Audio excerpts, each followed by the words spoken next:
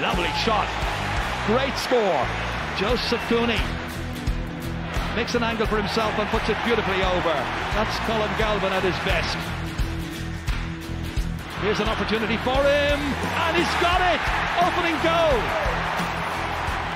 But Clare will feel that they are well equal to the task in the second half. David Burke outside to Joe Canning. What a start this is!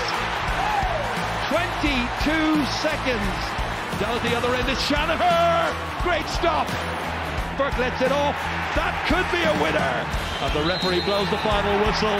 And there all was plenty for Galway. They beat Clare.